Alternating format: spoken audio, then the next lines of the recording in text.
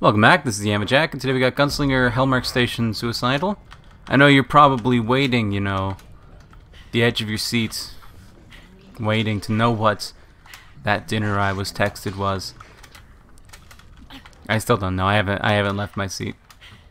I'm just recording the next episode right now. Hellmark Station was picked as our random. I believe that's the first time I've ever had Hellmark Station as random. I believe it is alphabetical. Alphabetical is my current working theory. I don't know. It doesn't seem random. I feel like it's deterministic, at least. You know, if this map, this map. It might be alphabetical. It could be a specific order in which maybe the maps are in the like file directory or something. Like, I don't know, dude. I don't know, but it's not. It's definitely not random. Otherwise, we'd be seeing a whole lot more spillways, Steam Fortress. We'd be seeing a lot more. Yeah, just a lot more of everything, man. We'd be seeing a lot more of everything. A lot less Ashwood Asylum. Less Farmhouse. But we don't get that. No, we get smack, smack, smack, smack, smack, smack. And we get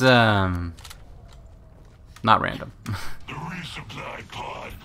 It's okay though. It's okay. It's all fun. I'm not really playing for the game anyway. This cat's back in the game. I'm not really playing for the game. Gotta go grocery shop, but I'm not sure what I'm gonna be doing. I like to kind of have an idea of what kind of foods I'd like when I go to the grocery store. I don't like planning it out too much, you know. Like I like going to the grocery store, poking through, and being like, yeah, this works, this works, this works, this works, this works. You know, I'm picking it up and then just figuring something out. But I do like having a sort of baseline idea of what kind of food I'd like for the week. You know, am I going to be in a soup mood this week? I have to make sure I buy soup supplies then, right? Like I can't just go to the store and end up with soup supplies. If I don't start in the soup aisle, then it's not going to be soup, you know? Well, not really soup aisle, but if I don't start in the aisle that would accommodate soup, then there's definitely no chance of me making soup. Because I'll have picked something else and it won't work with soup, and then I'll be like, well, I don't really have the option to have soup, so I gotta make sure that I know that I want soup first. But I don't really have to know what kind of soup, I just know that I want soup, and I pick up things that work for soup. Anyway, I don't know what I'm gonna be doing this week. I'm thinking maybe a stir-fry week. So I have to get maybe some rice and stir-fry friendly stuff. No, I wouldn't want to buy too much bread, you know, this week if I'm going for a stir-fry. I want to get into the habit of making my own bread too. There's a main issue with making my own bread, and that's with you'd think with regards to like the time spent on making it, but it's actually with regards to the time. I don't know how to explain this that it sounds different. It's not with regards to the time that I spend making it. It's not really a time constraint, sort of like that, but it is kind of a time constraint. Because it's the time that I would have to spend. It's not with the amount of time that I have to spend making it, but with like the literal sort of like time of day that I would have to be spending making it. Just kind of conflicting with other people being home and in the kitchen and making a mess and stuff.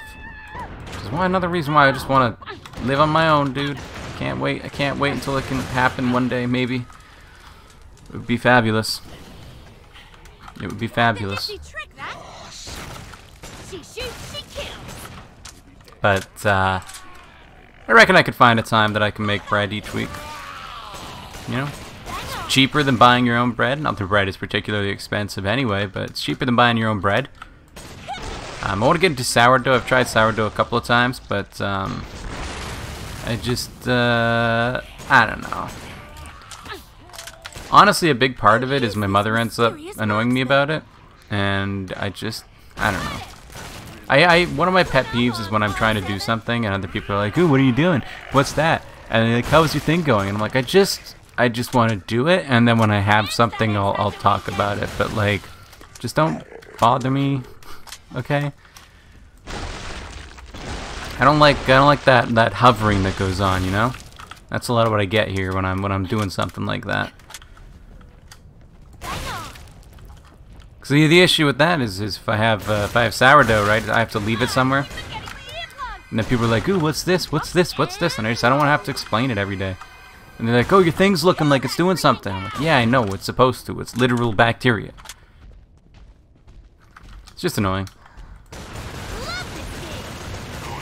I've wanted to make my own kitchen downstairs, but I don't have the money for that, and my family's not also not really up for the idea of renovating the house.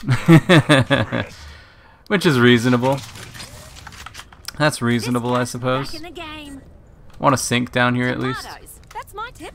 Good for clotting. A sink where I can wash some dishes. Maybe a little hot plate or something to cook some stuff.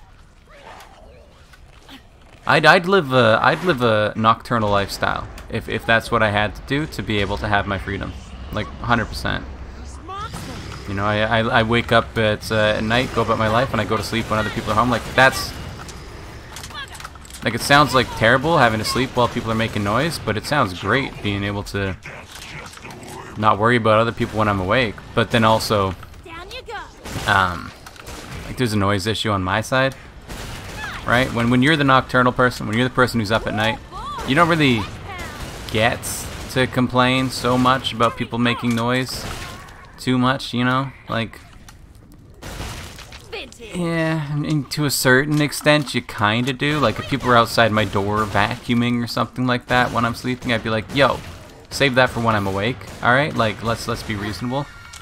But, if I'm asleep and my dad wants to be in his workshop or something like that, and it's like a reasonable time for him to be doing that, and I'm just asleep, and his workshop just happens to be next to my room, then, you know, I don't really get to whine about that. I mean, I get to whine about it, but I don't get to ask him to not do it, because, like, he's not the one that's sleeping at a, you know, awkward time.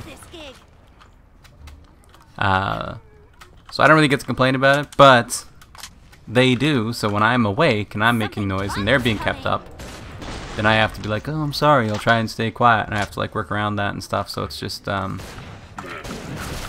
know, it's not very viable. I'd have to get like sound insulation kind of stuff going on and figure out a way to make it all work. It's a lot more effort than it's worth, and again, my family doesn't particularly get excited over the idea of renovations. And I couldn't afford it either, so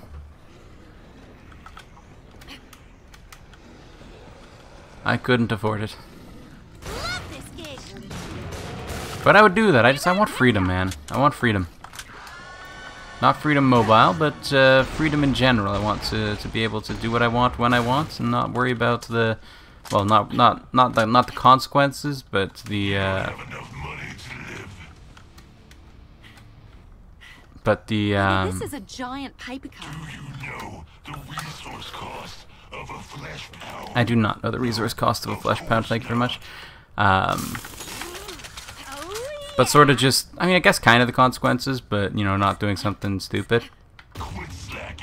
Yeah, that's something that always happens when you talk about stuff, right?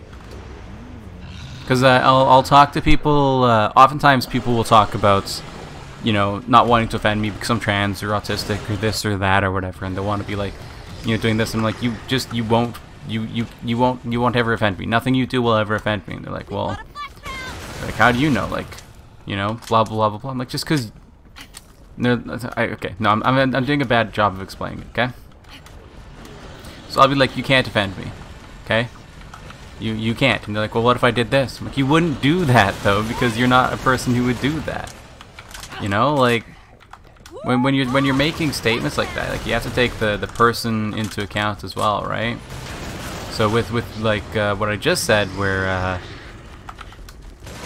you know, I want to be able to do things and not worry about the consequences.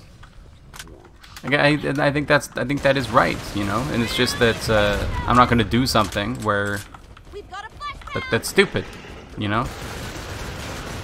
Like I don't want to do something, like I don't want to go kill somebody, I don't want to jump off a cliff, I don't want to, you know, I don't want to do anything like that. Like I want to cook at like 6 o'clock in the evening and not have people talking to me and, you know, hovering around me wondering what I'm cooking.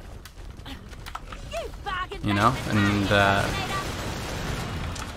yeah, Yeah, so those are the kinds of consequences that that I have to concern myself with.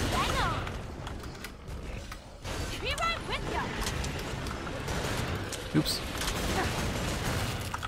You always got to worry, like, concern yourself with the context, right? The context is important. It's almost equally important to the content. That's why they're both cons.